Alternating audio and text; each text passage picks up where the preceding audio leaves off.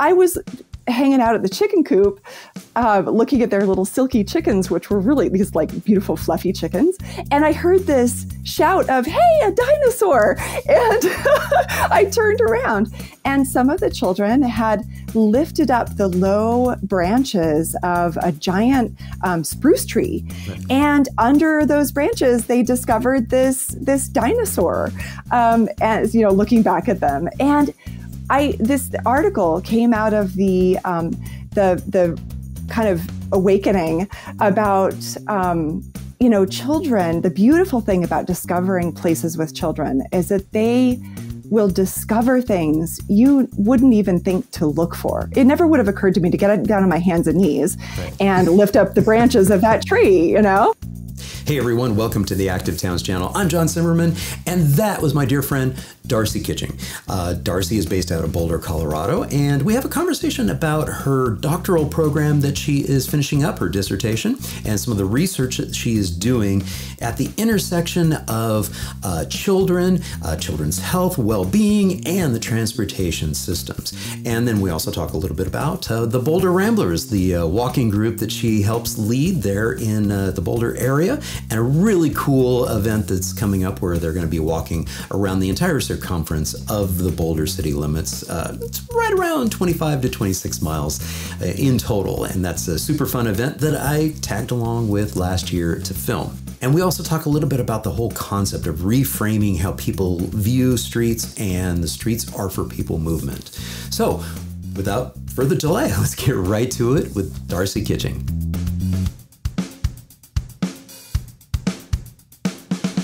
I'm so delighted to have with me here today Darcy Kitching from Boulder, Colorado. Darcy, welcome to the podcast. Welcome back to the podcast. Yay. Thank you, John. It's delightful to be here. Yeah, and I say welcome back because you've been on the podcast before, but this is the first time on the video version. So yes, yay, we have visuals. It's a little different. Although, for those folks who are very familiar with the Active Towns YouTube channel, there are a couple of videos out there with you, and we'll have a couple video clips from that because last year I helped out by filming your Walk360 event. And we'll talk about that too, because that's coming up rather soon as well. But why don't we do this? To kick us off and to sort of get our mojo up and get us moving, why don't you just take a few seconds to, explain to the audience who Darcy Kitching is? Okay, well, that's a question I often have myself, but so I live here in Boulder, Colorado, and for the last 7 years, I have been kind of in charge of and leading a group called the Boulder Ramblers. We were established by a cooperative called Walk to Connect that's based in Denver, but is actually all over the world. And I started leading this group, the Boulder Ramblers, and just got really excited about the possibilities of doing community urban hiking, walking, adventuring. And I am an urban adventurer, if nothing else. All my life, I have loved cities and travel and exploring and discovering places. And so that led me into my kind of academic life, which is grounded in both education and urban planning.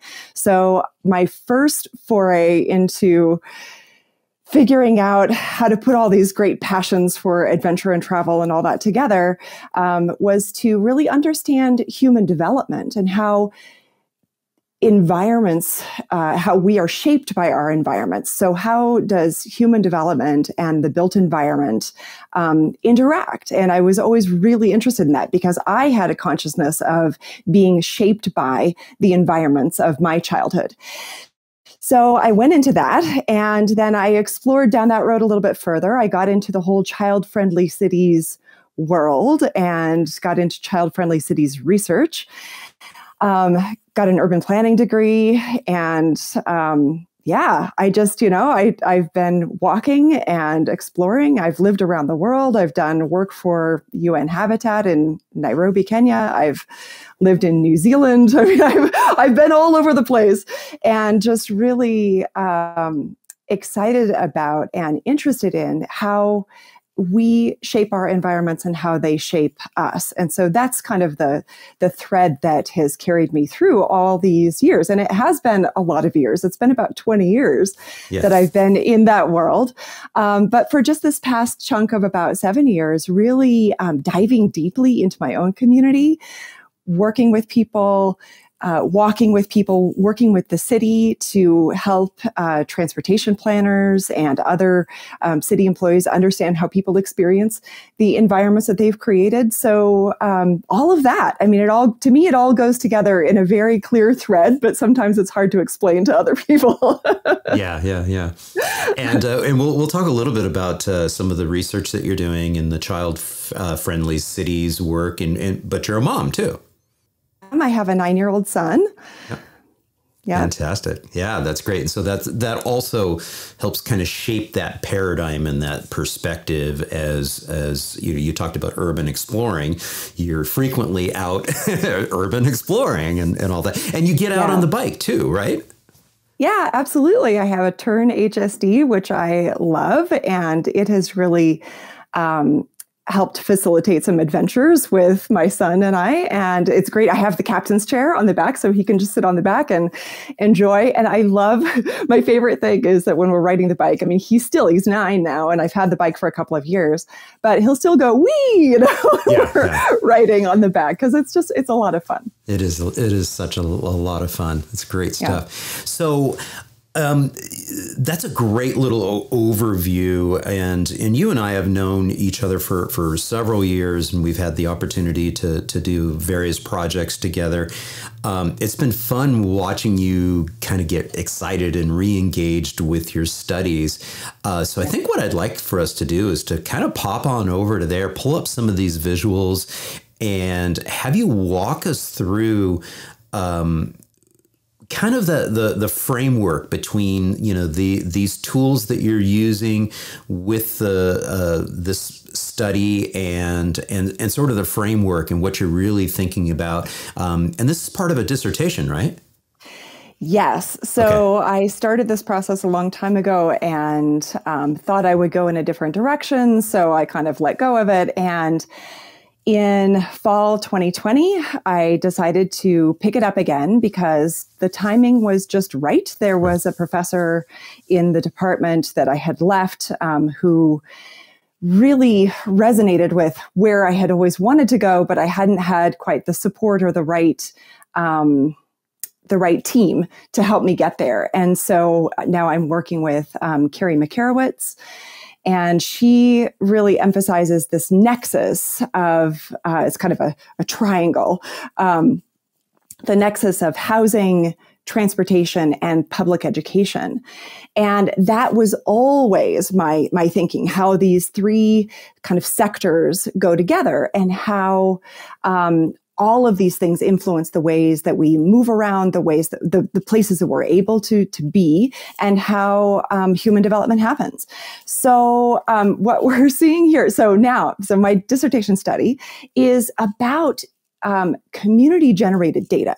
Basically, what I'm interested in is understanding the difference between the information that transportation planners and people who develop programs to help people walk and bike to school, like Safe Routes to School, the information that they typically use or that they have been using over the past 20 years, and information that families value. This includes, the students and the adults and families. So I'm teasing apart the student and adult voices, which is a contribution because that's usually not done.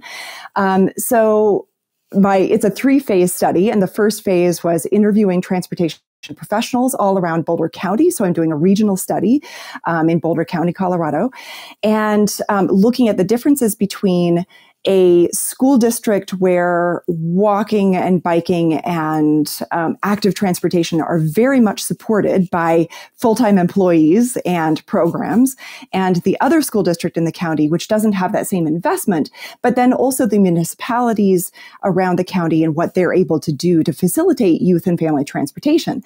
So I've been working with the Boulder County Youth Transportation Program Manager. She's amazing. Her name is Cami Edson, and she's really sponsored and supported this study. I feel really lucky because the county is invested in this work and in understanding how people not only use our transportation systems, but also what are their visions? What do they need? What do they really want? What's inhibiting them from using our transportation systems, specifically transit and walking and bicycling? So we know that Boulder County, like a lot of very suburban counties, is a place where people drive a lot.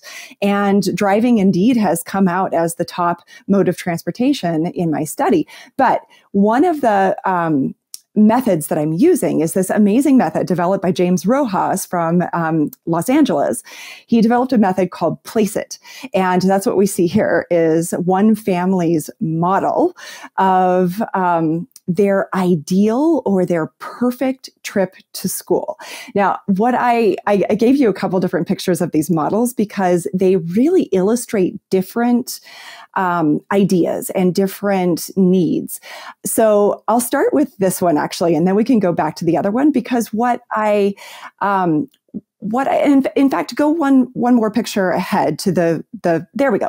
So this is what we give people. We just lay out on a table a random assortment of junk. And it's truly junk. I mean, it's just stuff that you would recycle. You know, it's like it's hair curlers. I mean, not necessarily old. These are clean items, of course, but like hair curlers and pipe cleaners and little blocks and bits of foam and springs. There's actually a place here in Boulder that I love. It's called Art Parts, and it's often used by teachers.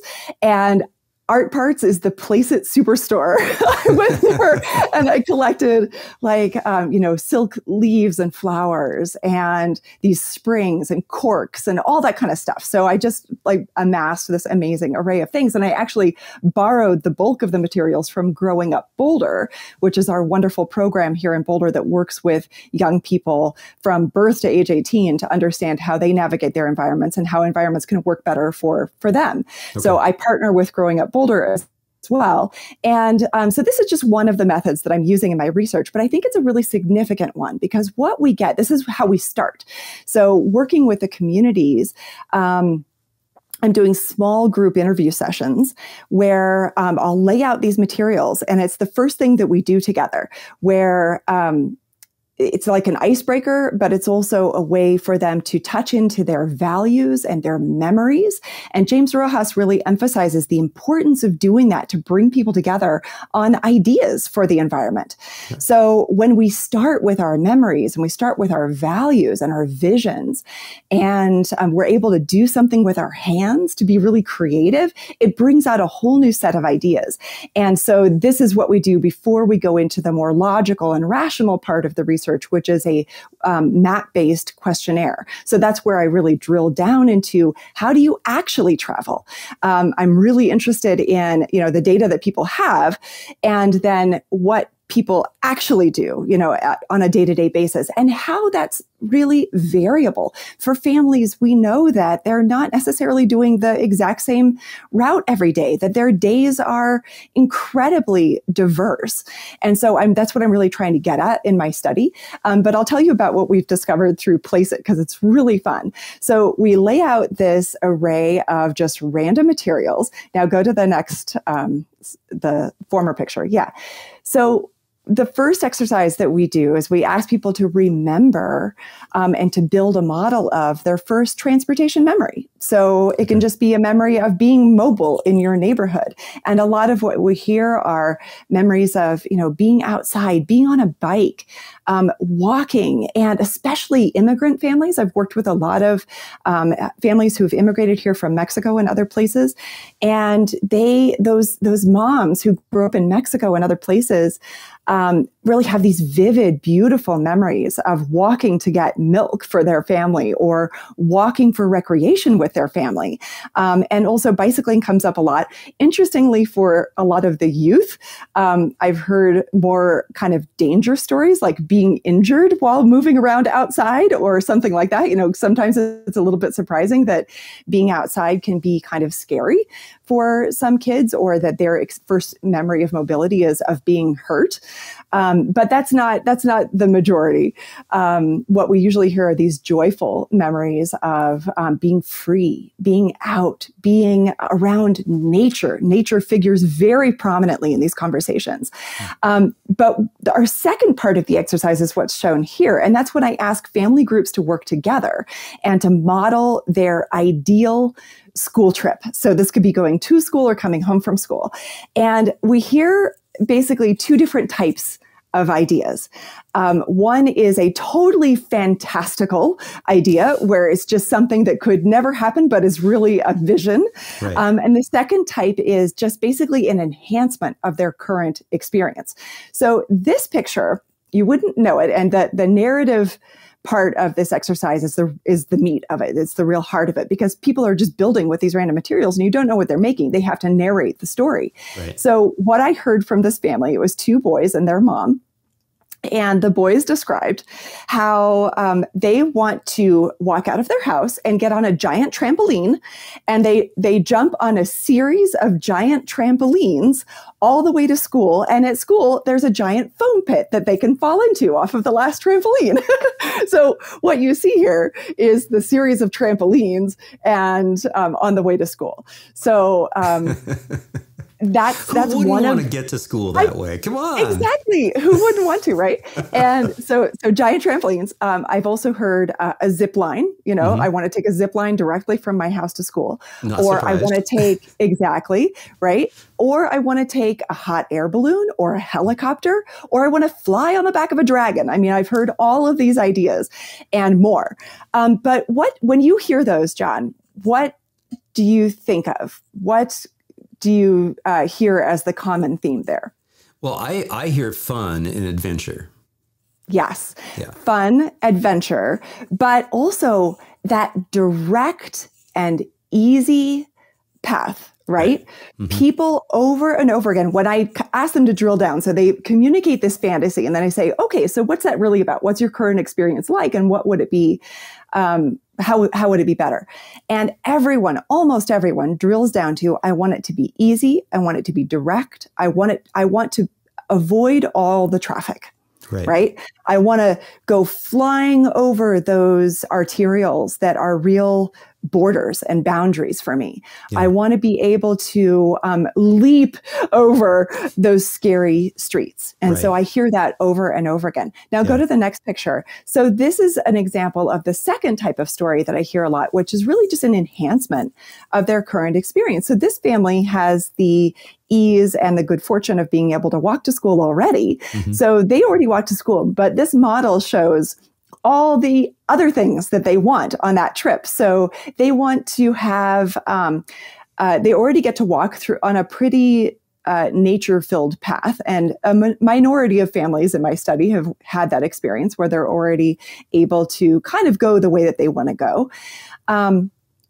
But they want to have, this family said, we want to have a coffee shop and always have really good snacks and treats along the way. We want to meet all of our friends. We want there to be like dogs and animals that we can see, but we want it to be safe. Like the dog should be on leashes. And there should be really nice water features so that it's like a beautiful sound as we're going through. And one of, there's a little, you see a vehicle there on the popsicle stick path. One of the siblings wanted to be able to rent a go-kart if he felt like it. Like, oh, I could just get in a go-kart and we could go that way too, but we'd all still be together, you know? So we'd still be moving actively, but I could be in my go-kart. My sister could be on her roller skates, and we'd have food. And this little boy said, really ideally, our favorite restaurant, which is an all-you-can-eat Italian restaurant, would also be on this path. So on the way home, we'd stop at the all-you-can-eat Italian restaurant and get all the food that we want. So, so what's fascinating about these stories to me, and what's so beautiful about using this method, is that this is data. I mean, these stories are data. We usually don't think of qualitative information, narratives, stories as useful data to the planning practice, you know, the exercise of doing planning, because the question becomes, well, okay, so somebody wants this, And, how do you do that for everyone? How do you create policy out of that? But what we can drill down to with the stories is really the heart of the matter. It's people's values. It's the way that they experience boundaries and barriers. It's the way that they want more community. And people just speak to this over and over again: nature, community, ease. And these are things that we can actually we can build into planning practice more conscientiously. And in my work with schools and thinking about education, housing, and transportation together, these are sectors that are so siloed and are not often communicating with each other very effectively. And through my work, I really hope to bring those pieces together better through methods like this, where people are sharing, they're excited, they're happy, they're having fun, and they can talk with decision makers and come to some new concepts, some new ideas. And these are the kinds of things that planning and design professionals have been working on for a very long time. This is not a new idea. It's just that we still have a hard time integrating them into policy. And so I hope to be doing that with my work and to really drill down. So that's also why I pair this exercise with the map-based questionnaire, because there you're getting the real kind of rational, logical answers that planners recognize as legitimate data in a different way. But by starting here, I believe and I know that I'm getting better data in the second part as well. So anyway, so that's what we're doing with Place It, and it's a lot of fun. I'm having a great time with this research. So far, I've worked with 110 individuals in 43 families all over the county, and that was really my target. I had a limited amount of funding. I'm rewarding people with gift cards to do this work, so that's been really effective. And that's another element that's come out in the study: the importance of treating community members as consultants, as true informants, and really respecting their time and not just, and going to where they are, of course. I mean, we know that we have to do that. We know that we have to go where they are, that we have to respect their time, reward them for being part of the process, and treat them like the knowledgeable people that they are. I mean, right. And like I said, we're doing that with both students and their parents. And typically in these conversations about active transportation to school, it's really just the parents who are providing the information and filling out the survey or whatever. And by teasing apart the student and adult voices, I'm getting richer data. I'm getting a deeper understanding of the different priorities and values that students and their parents have. And hoping that leads to the capacity for greater policymaking and plan making and program development down the road. So phase 3 of this study is then to take this data from the community back to the people I spoke with in phase 1 and say, what do you think about this? And I've already done that with 3 of my interviewees from phase 1. And they are all really fascinated by what I've learned. And it does give us more of the kind of psychological input, the idea about how are people making the decisions that they're making. If we really want to have more active towns and more people using active transportation, we have to understand that whole decision process. We have to understand their thinking. We have to understand the timing and the expense of what they're dealing with currently. And so that's what I'm aiming to do with my study. And it's really fun. And I'm delighted that I've had the opportunity to do this. I've gotten a fellowship and some grants to do it. And so I'm really grateful for the opportunity. And to be working directly with Boulder County has been fantastic. Fantastic is right. So what's the next step? Where are you at in the process, and where do you see this going? Yeah. So I will be writing all summer and into the fall. I hope to have a good draft of my dissertation finished this fall. Okay. And I plan to graduate next spring. So a year from now, basically. And from there, who knows? I am looking, I'll be looking for opportunities, but I'll also be trying. I can see so many papers, even a book that could come out of this, because it builds on the work of others who have done great work in this area, including people you've spoken with, like Tim Gill and Jeff Speck and others who are talking about child friendliness and walkability. I feel like more of us doing that work is a net benefit.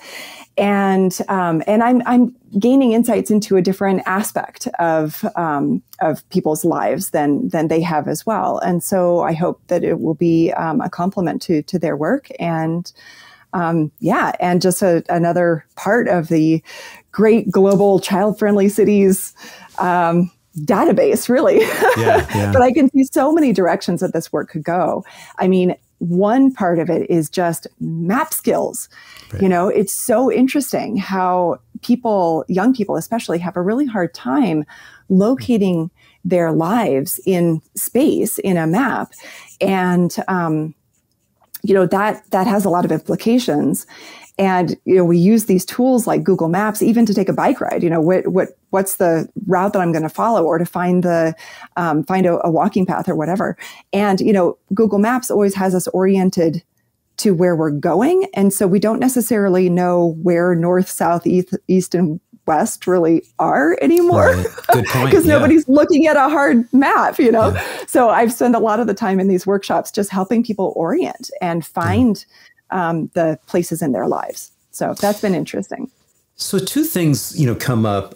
One is going to Tim Gill, and a few of the things that you're talking about there really reminded me of my discussion with him, and that is the discussion around engaging kids to influence design.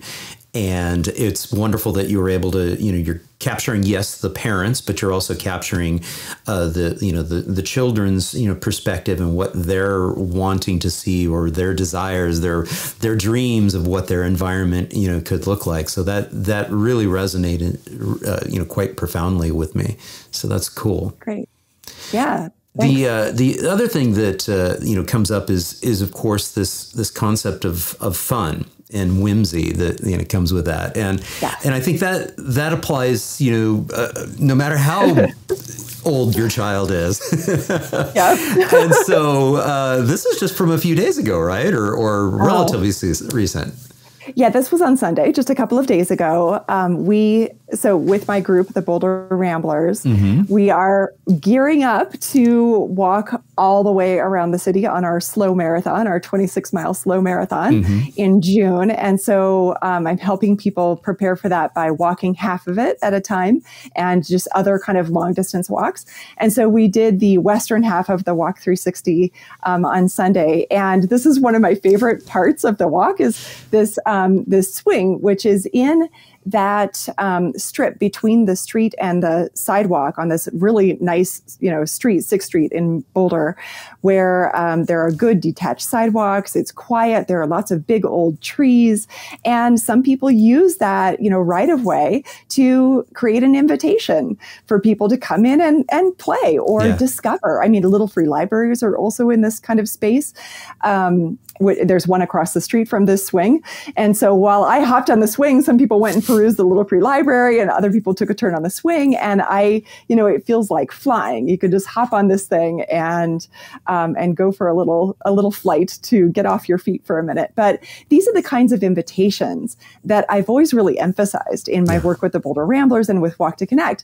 And in my my trail guide, the Best Urban Hikes Boulder, I really tried to pick up on those places that do afford fun and just experiences of beauty, experiences of whimsy and delight, because that's what compels us to get outside in the first place. I mean, not just our own need for exercise and fresh air, but what keeps us going is what we discover. And I've always really tried to emphasize that. So whether it's a mural to look for, or a really interesting garden, or little free libraries, or art pieces, or swings, or whatever. And I've emphasized that in my work also with Growing Up Boulder. I wrote a a piece for them a couple of years ago called "Where Are the Dinosaurs?" And that really comes from this time when I was out with a group of first graders going on a walk in their neighborhood and discovering these things that I had already discovered, which included like a really artful and cool chicken coop and just really neat. Oh yeah. Okay. So you've got the, thank you. So if you scroll down, you'll see some of the things that we discovered. And so it was this awesome group of English language learners, first graders. So this is one of the maps. And you can see here is another swing that I found on this walk. So I went out there, right? And I pre-made this map and I said, okay, we're going to go on a walk. We're going to discover these things, but I want you to keep your eye out for other things I might not have noticed. And what do you get out of this, right? What do you notice? And so we went along and we did this and they appreciated what I had found. But in a way that I could never have predicted. If you scroll down a little bit, you'll see what they found. So I was hanging out at the chicken coop, looking at their little silky chickens, which were really these like beautiful fluffy chickens. And I heard this shout of, "Hey, a dinosaur." And I turned around and some of the children had lifted up the low branches of a giant spruce tree. Right. And under those branches, they discovered this dinosaur, as looking back at them. And this article came out of the kind of awakening about, children. The beautiful thing about discovering places with children is that they will discover things you wouldn't even think to look for. It never would have occurred to me to get down on my hands and knees and lift up the branches of that tree, as adventurous as I am and as I think I am, like that's not one of the things I would have chosen to do. But because they did that, they discovered a whole other layer of interest in that environment. So what I try to encourage in this article and in my work generally is for us adults, and especially us adults who consider ourselves professionals and in the design professions, and we're creating places for other people and we're enhancing places for other people, we shouldn't lose sight of that opportunity to create or to invite fun, whimsy, discovery, and have little kind of pockets of places that can also invite other people to leave their invitations there for others to discover, right? And people have put up these swings in that, that strip in the right-of-way just of their own accord because they want to have a creative and friendly, inviting neighborhood. So the neighborhood where I was walking with those kids is part of the old historic downtown part of Boulder around Whittier Elementary, which is this beautiful old school building. And, that kind of place, when you put one invitation into it, more just seem to evolve. They just seem to sprout up because you're creating an environment that invites creativity. And when neighbors start doing that, people just build on it. And that is beautiful. And I want more and more and more of that. Honestly, if I do nothing in my life than just encourage people to create creative, artful, beautiful, human development enhancing environments, I will have lived well. Yeah. And this is actually an invitation that we ran into and saw during our walk. And so go ahead and narrate this. What's going on here? So we're walking down a multi-use path. You can see someone just biked past. And outside of this house, on the left, they always have something cute and whimsical and cool. And this time they had left out a box of sidewalk chalk. And so I picked it up and I wrote "Life at 3 miles per hour," which is our motto, our kind of hashtag, and drew a heart around it because why not? Of course. That's one of the reasons I just love this opportunity to get out and discover and explore, because these things happen, right? And I come back from that experience of walking 26 miles around the city just so alive, enlivened, and delighted, and others do as well. And what a beautiful thing to be able to do. And we're actually at about 21, 22 miles at this point. Let's turn the volume up on this. Okay. One of those wonderful tree tunnels that always feels refreshing. Right. Yeah, yeah. Here it's 3:30, close to 4 p.m. And this is such a cool corridor that just makes our afternoon. Cools us down. And like it's such a gift, yeah. And like you said too, it was such a gift too to have like somebody leaving chalk out, sidewalk chalk, so that you could do that. An invitation. These community and neighborly invitations are such a fun part of what we discover on this route, because we go through so many different kinds of neighborhoods, and it's fun to see how people engage each other. Right. And what they want to give to the community and how we can contribute back. Right. Yeah. Love it. It's so funny because, you know, you had been talking about the invitations, and so I had already planned on playing that clip anyways, and so it was perfect. You served her right up. Well, I mean, obviously this is something, you know, this is a recurring theme, right? Yeah, this is just something that it's what I really value. And so I was so grateful that you were able to be there with us last year. That was so much fun. Yeah. Okay. So let's talk a little bit about this year and the process. It's going to be earlier this year. I think it's probably going to be normal time this year, right? Right. So last year, the city of Boulder had shifted their walk and bike month plans and celebrations to September. Okay. Just because, I mean, the pandemic knocked everything off course, right? So in 2020, there was no walk and bike month at all.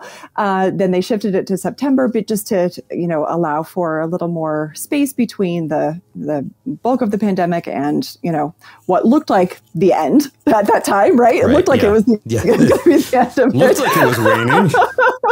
Oh, it did. And now the city went ahead and put Walk and Bike Month back into June, which is what it has traditionally been for the last 20 odd years. So we are hosting the Walk360 on June 18th. Okay. And everyone is really hoping for a nice cool day.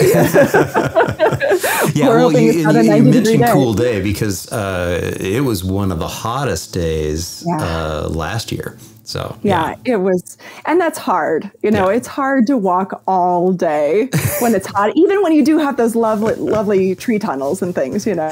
Yeah.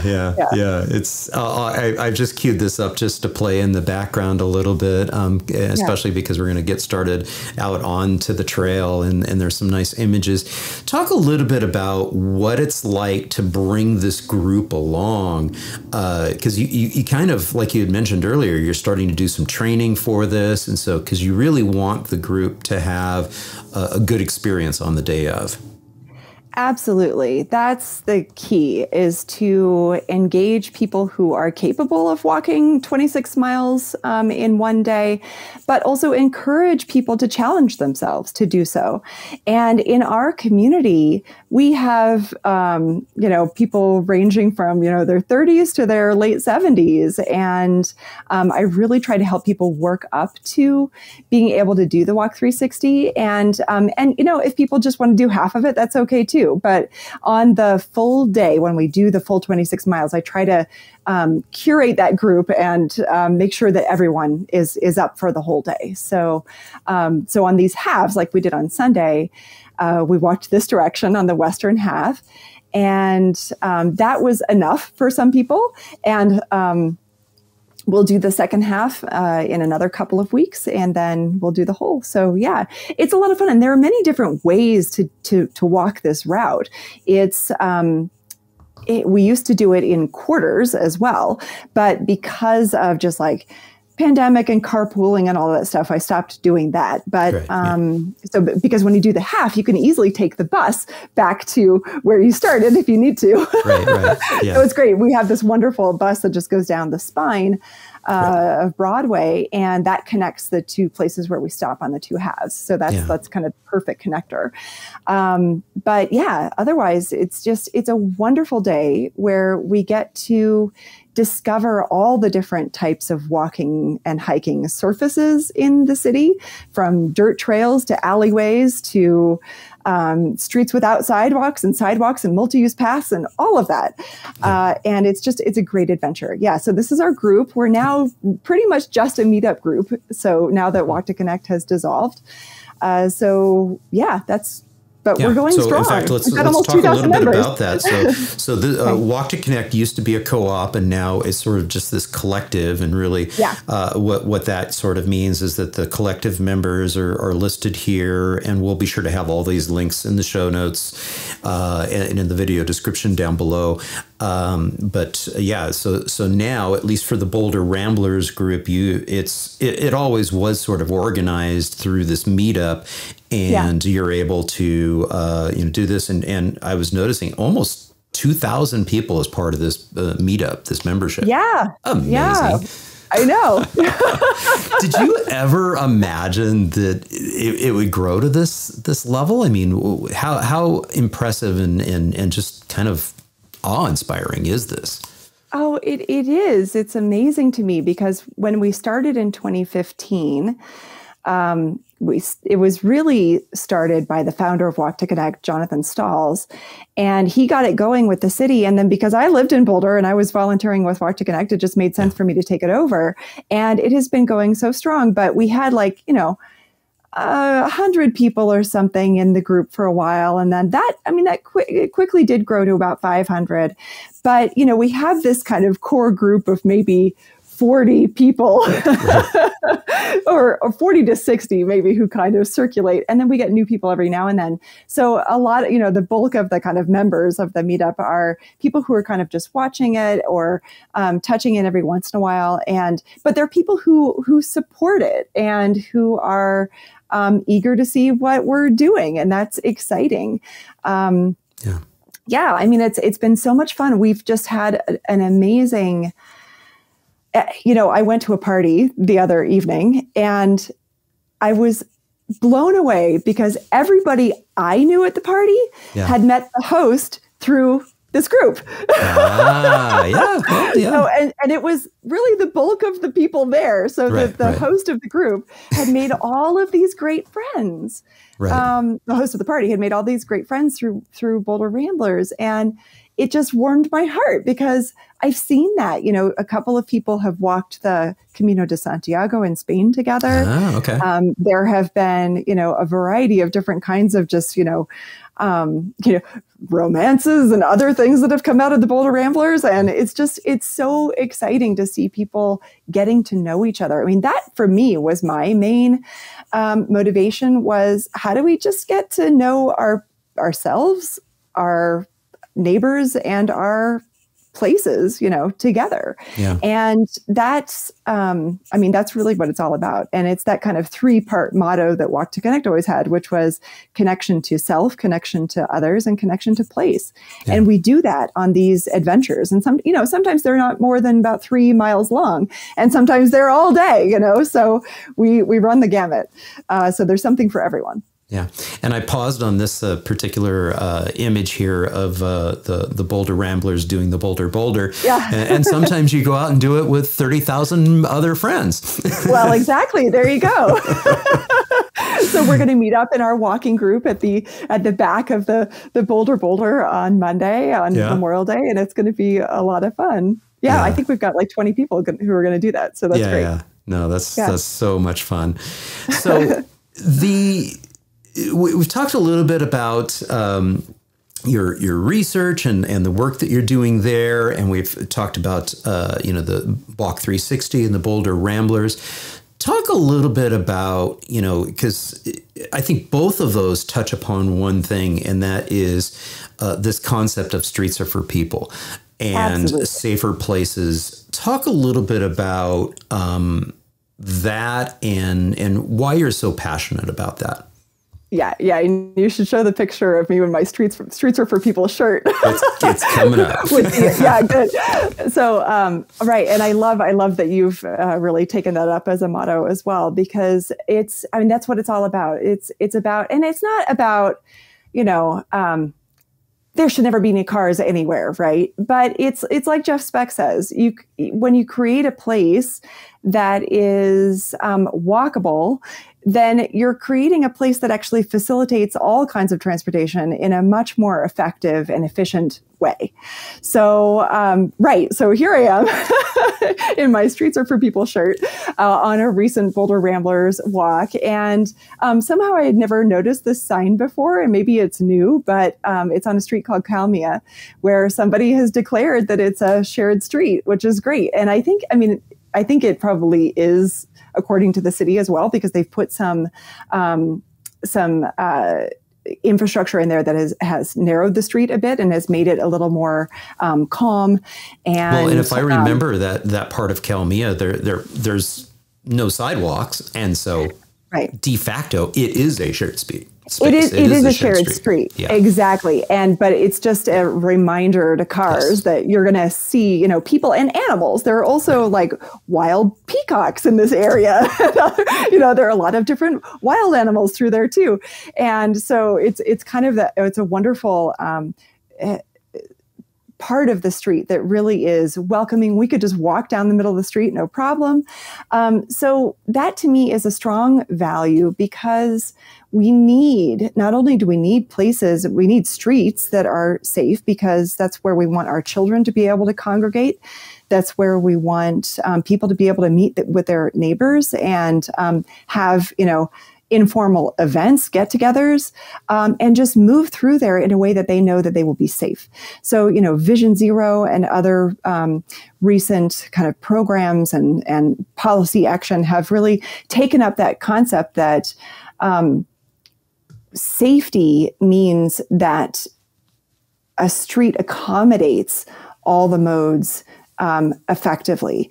And that means slowing down cars, making sure that there's sufficient space for walkers, sufficient space for bicyclists and people using other small wheeled devices like skateboards and other stuff like that.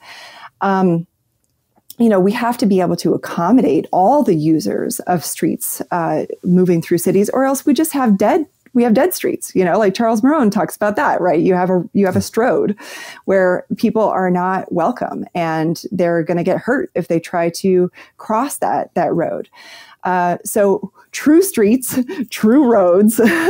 So those high-speed corridors are necessary and important, but where there are concentrations of people, and the bulk of our urban environment really should be streets that accommodate people. Well, urban and residential. So that's what I mean. Yeah, for sure.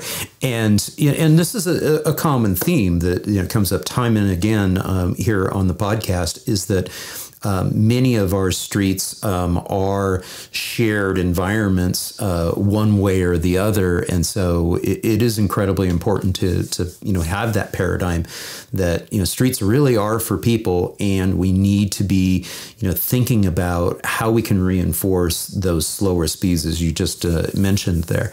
And it gets back to the thing that we were talking about earlier, though, too, is the visioning that the kids had of getting to school. It's like without having that friction and that scariness of, the crush of cars and waiting in traffic and that drama that takes place, around the school zones. And I was so delighted to hear Will Norman bring that up in my interview with him in London about the School Streets program. Yeah. Talk a little bit about, your framing and how that kind of fits in with some of the research that you're doing and some of the things that you're, advocating for there locally from a safer streets perspective.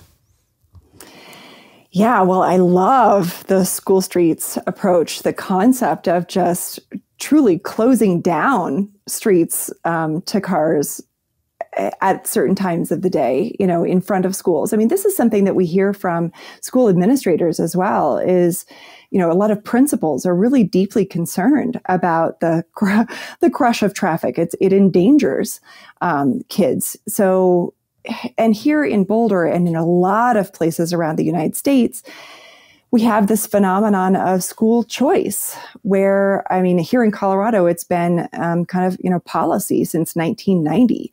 So you can kind of choose wherever you want to send your child to school based on the programs that are available. And, if there's space available, there are certain different policies with different school districts. But generally, we invite people to not just look at their neighborhood school, but to consider the entire district as their home school in a way, And so that's what introduces a lot of, or certainly contributes to a lot of the traffic problems around schools, around streets that feed schools. We have this problem of people coming in from far away. And I don't want to knock school choice too much. There are a lot of reasons that people do it, and there are a lot of reasons that it's policy.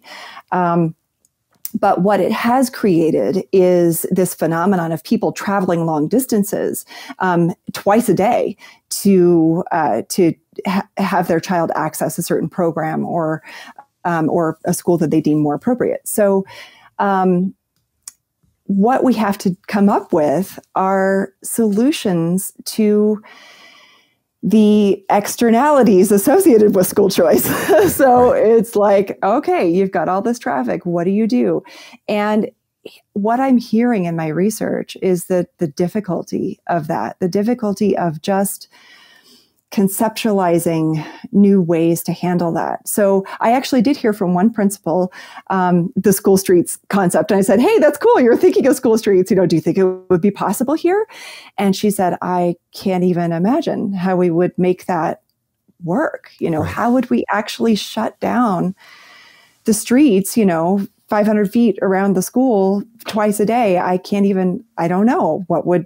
And then there was a parent who was in that conversation as well. And she said, oh, then you'd have to create a parking lot on the outside of that zone. And I'm thinking, no, you just let them out and let them walk across the lawn. Like all that you're doing is creating more of a sort of park, where you invite people to let their children travel a quarter of a mile or less on their own. And for some people, that is it's a hard no for some people. And for others, it's a really difficult concept. Yeah. Because we have gotten so used to shuttling our children from door to door, making sure that we can see them going into that building. There are fears of many different types. In our communities, fears for our children, fears of children. That's another thing that I've heard is high schools. I mean, of course, around elementary schools, these conversations are more possible and they're more readily undertaken by planners and district officials, because people don't mind elementary school kids walking down their street, right? Oh, there's this cute little kid with his backpack. Right. Isn't that sweet? We'll look out for the little kids. But when you're talking about middle schoolers and high schoolers, and you're looking at teenagers and adolescents, going through your neighborhood. I mean, as someone who has worked in child-friendly cities for a long time and who has always been kind of shocked and astounded by these ideas of teenagers as menaces or troublemakers. I mean, it's really hard for me to conceptualize thinking that way as a neighbor of a school, right. Like, oh, I don't want these teenagers hanging around. But that's what the planners I've talked to have heard. So as they try to create more opportunities for walking and bicycling around high schools, which is another challenge because they tend to be located farther away from communities, but they're also located farther away from communities because nobody wants a high school in their neighborhood.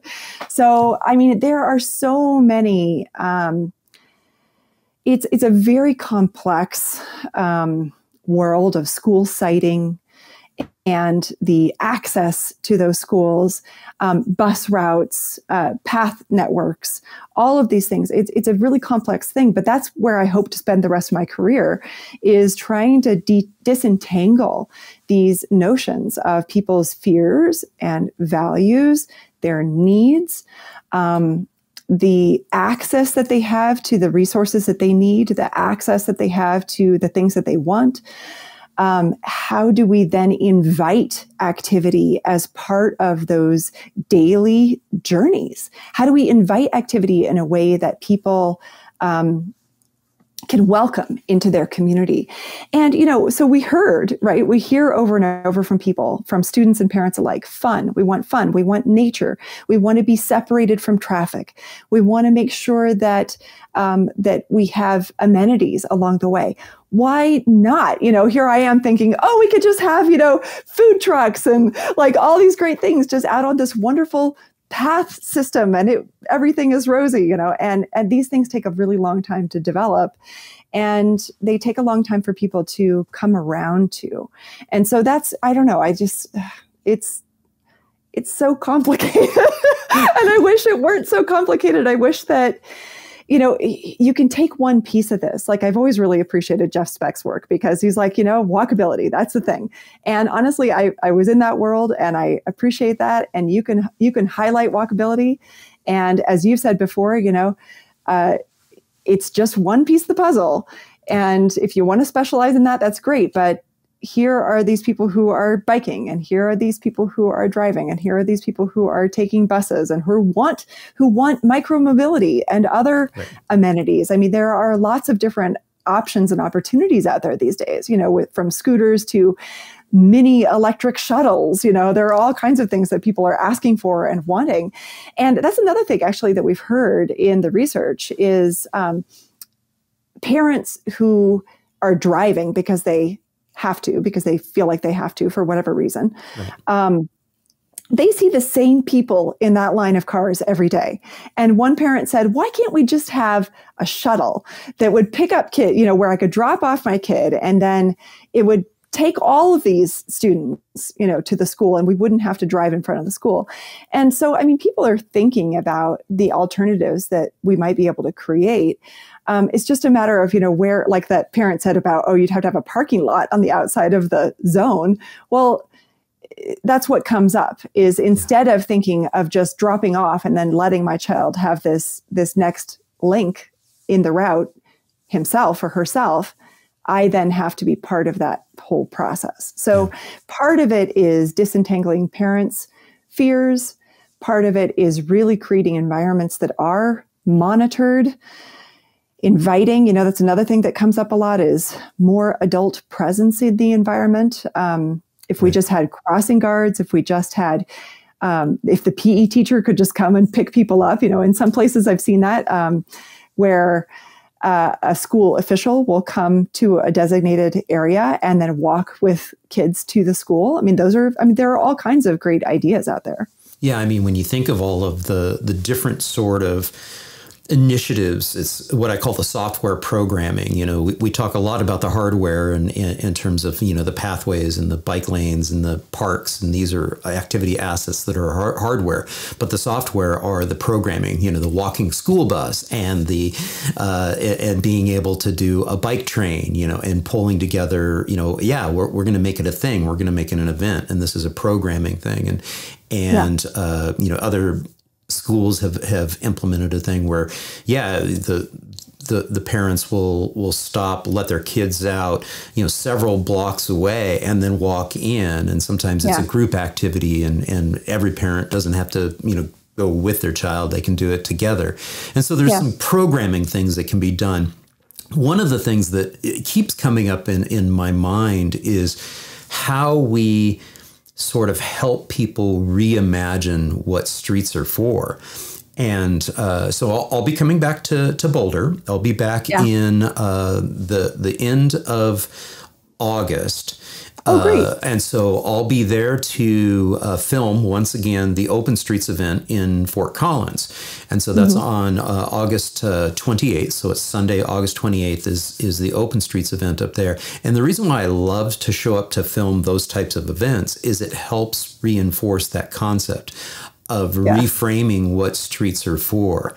And I think that that's just because it's so important that we do realize that, it's this reality that we have that is, that we've evolved into of streets are for cars is a relatively new construct. It's, streets have been around for thousands of years. The automobile has only been around for a little more than 100 years.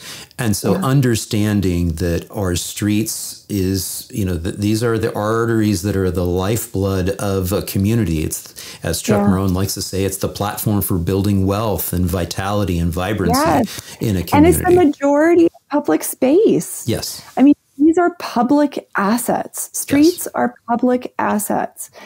And they shouldn't, in both of our thinking, they shouldn't be restricted to vehicles, right? They should be flexible and invite a variety of types of activity. I love that Fort Collins is doing that. As you saw, I mean, I commented in something that one of our planners here in Boulder posted about a great open streets event in some other location. And I said, hey, how about Boulder? How are we going to make this happen in Boulder? And he's like, I think he responded, where there's a will, there's a way. And, I was like, all right, there's definitely a will.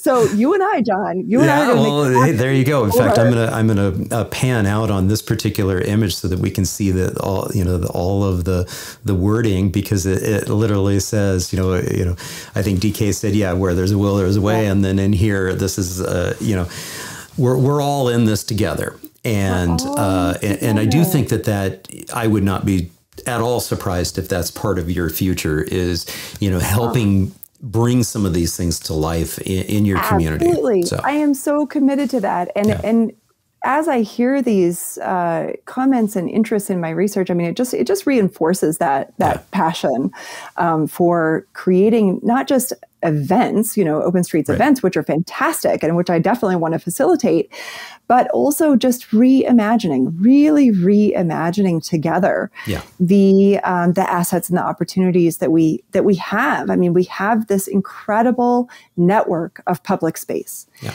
Well, it's not about the event. It's about reframing and getting people to see that, hey, shouldn't every day be like I feel like the streets are for me. So Right.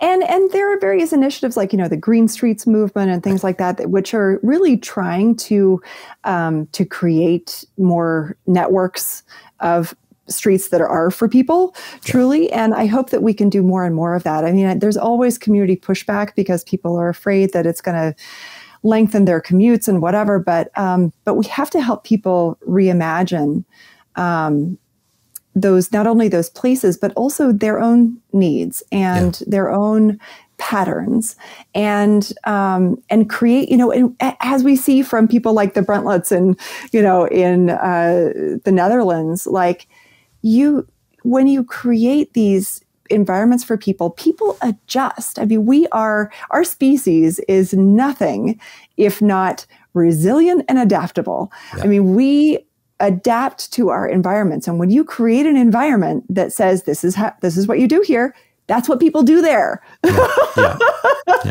Absolutely. So we just have to get over our fear of the pushback. And as things change, people resist change. And it's like, we can help them reimagine and have a better life. How do we create better quality of life?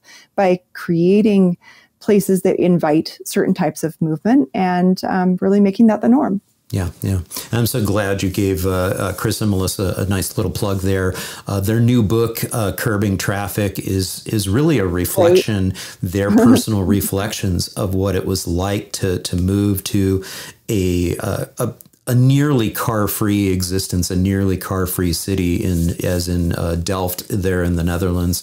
And so it's a wonderful book. If you haven't seen that yet, folks, be sure to pick up your own copy of Curbing Traffic, published by Island Press. Darcy, it has been such an absolute pleasure and a joy, as usual, having you on the Active Towns podcast. Thank you so much.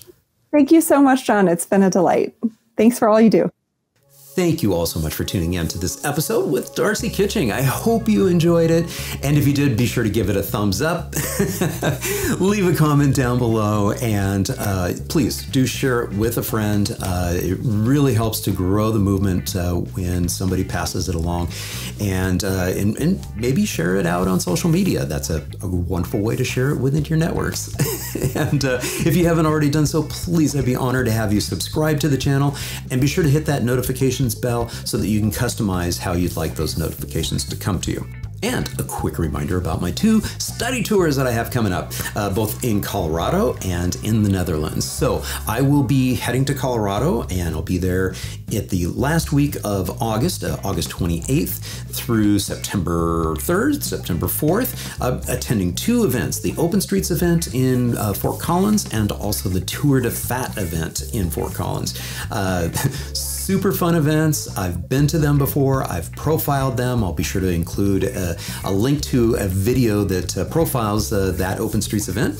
And love to have you come along. I'm going to be meeting up with folks in the Denver area, in Boulder, and also up in Fort Collins, looking at the infrastructure that they've been putting in place in the last few years and what they have planned for the future and how they're handling some of the challenges, including maintenance of pathways and streets in a snowy environment.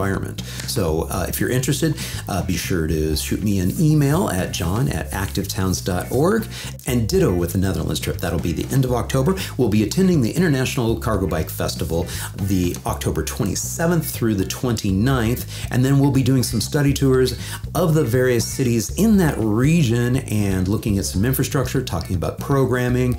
So if you're interested in that, again, send me an email, john@activetowns.org.